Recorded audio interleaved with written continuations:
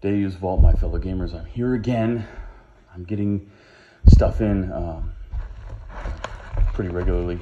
Here, I got in something, and I just ripped open the envelope thinking it was going to be something else, so I didn't really get a good look at anything. Now, I ordered on eBay a horde of skeletons that were pre-owned.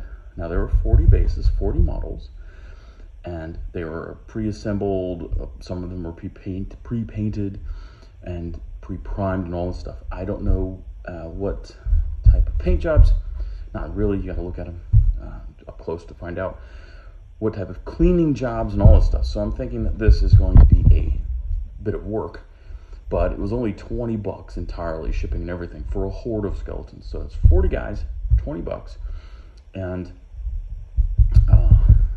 you know, I mean, it fills out ranks. It gives me 80 skeletons. So let's see what we get. Okay. All right. So it's not packaged the best, and it came in. I mean, in truth, it was a padded envelope. Okay, but yeah, not the best. I guess for 40. Well, for $20, you can't expect the best wrapping job. Now, these are plastic, so I think, hopefully, they're going to be in okay nick. Oh, get out, bro. Okay. All right, so, that looks like it's a magnet or something shoved in there. Hold on. We can test. Yes. Okay. It's a magnet. Ooh, okay, so just weird. It doesn't look like all the bases have that. It looks like some of them do. Very interesting. Little neoprene magnet there. Okay. Which he cut the base into. Honestly, they make very thin neoprene magnets that you can just drill a hole right in, pop the neoprene magnet in, especially if you use a metal tray on the bottom of your base. All of them will go pretty good. Now, this guy, he's looking pretty undead. The paint job, not all that bueno, but, I don't know what skill level this dude has.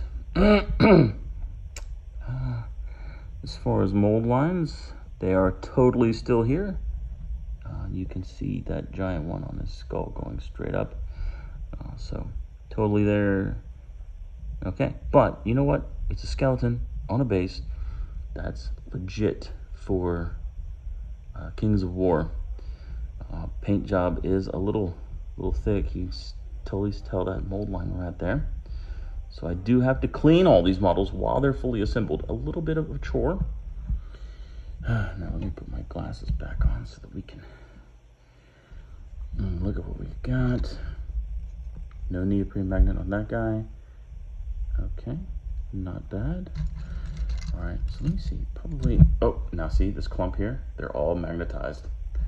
With this very unusual square magnet, these may have to come out. I'll fill this in with putty just to square it back up. But yeah, those magnets might come in handy. I like to magnetize stuff. Homeboy, that's interesting. Okay, instead of a spear or whatnot, he's holding the tombstone from the Revenant kit. So very cool. Okay, that's different dude. It's like, undead Moses with the 10 Commandments. Hey, check it out. That's pretty neat. This guy's seen better days. Good thing I do have extra bits and whatnot, so we're going to take this guy and put him off to the side. He needs repairs. So, actually, the ones that are just primed, it's funny because this is actually the same color that I'm priming my guys with. Okay, the little broken spear haft, so very good. All right, we're going to put him off to the side. We'll get the whole models first, and I'll rank them up by 5s. All right, that dude's... Okay, his head is put on backwards. We're gonna have to solve that. We're gonna have to do something different about that. Maybe the builder of these models was very whimsical. So we'll deal with that later. I'll just go with the usable guys here. Well, the usable, like, straight out of the Ziploc bag. That type of a deal. Okay.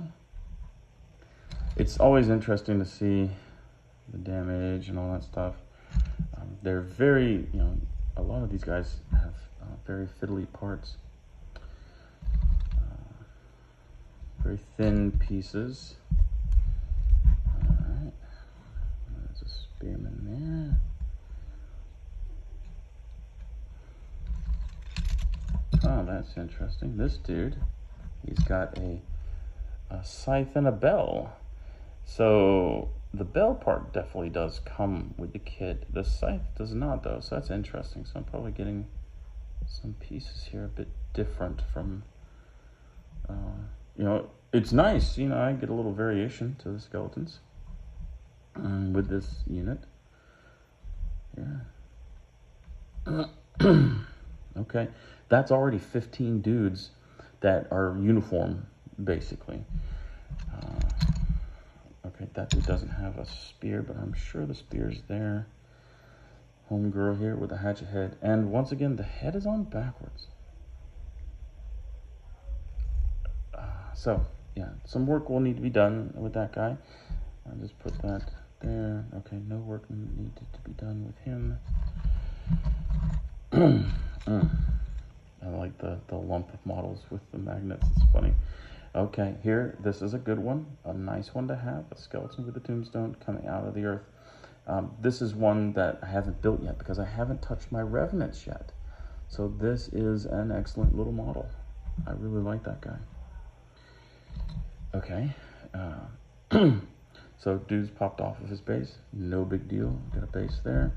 Of course, the bases I'll trim up and whatnot too. These things are really catching on my mat.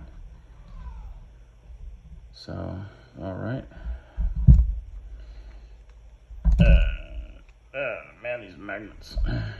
All right, we got a dude. At least his head's on straight. A bunch of the hatchet heads, which is interesting because that's a single bit that you get. Okay, that guy has no head. This dude's, he's nice. Just the spinal cord and entrails. We'll see if we can find his base later on. So it looks like we're missing bases. Okay, it's nice. I do have a painted dude with his tombstone coming out of the earth. So very nice little models that, these are bit models that come in the Revenant sprue. So these are, one per sprue, and each sprue is like $20. So nice to have this. And I'll definitely be cleaning this up and fixing him up. So let me see. Yeah, I'm definitely missing bases, I think. All right. There's like a musician there. And actually, this dude, unless the tip broke, he did the horn just like I did. Where, yeah, he cut that little nib off and, yeah, just did the horn like that. So, excellent. It's good to have a like-minded individual. So, let's see. We'll get these painted guys that have all their equipment. This dude's rocking the dwarf head. Yep, he's holding the dwarf head. Very nice. And this guy, I guess he chopped his own head and is walking around headless. I could probably leave this dude be. He's pretty cool. So let us see here. Okay, interesting. This guy here is holding out his own head. Okay, I could probably let that slide. A little whimsy. It's fine. Ugh, sorry for the yawns. All right, what are we looking at here? Got some bits. Let me see. So 15, 19, 20, 21, 22, 23, 24, 25, 26, 27, 28, 29, 30, 31, 32, 33, 34, 35, 36, 37, 38, 39, 40.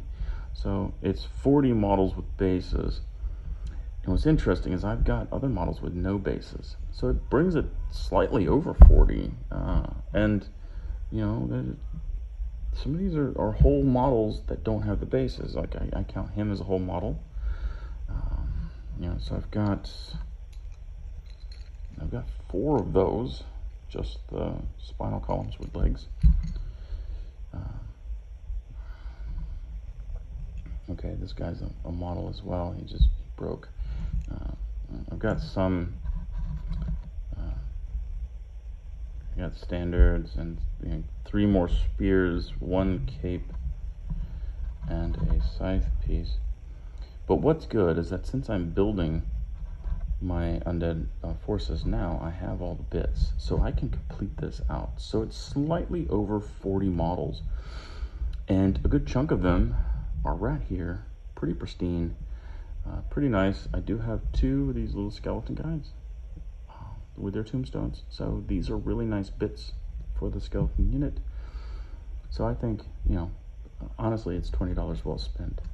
Do I have to come clean these guys? Yes, I've got work to do. You see there's a sprue nub still on that shield, so they still need to be cleaned of mold lines, but you know, for the most part, I have models here that can be worked on, fixed up, and you know, that makes a little bit over 80 skeletons for me. So nothing but a win there. Very, very nice. So yeah, if you guys see models on eBay, you know, you sometimes take a chance on them. You know, some of them are garbage, you know, and if you don't want to put the work into them, then it's not worth it. But I would suggest like older metal models, definitely take a chance on those, because you can clean them up very easy with a lot of the more aggressive solvents out there. Here, with these being plastic, I would use simple green. They work the best. And then of course I have to clean all the models anyway, so that means that I have to take a lot of the paint surfaces off, you know, just going through with cleaning it. But yeah, I mean,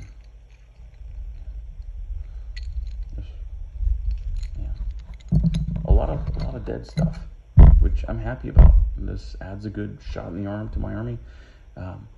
It's not what, you know, competitive people use. They don't use skeletons, they would rather use zombies. But I find that with rules, they're subject to change. And I mean, if you're playing undead anyway, you want the skeletons. So anyway, I hope you guys like this video. It's pretty cool. And I'm going to film another unboxing here coming up very shortly. So you guys take it easy. Carry a laser.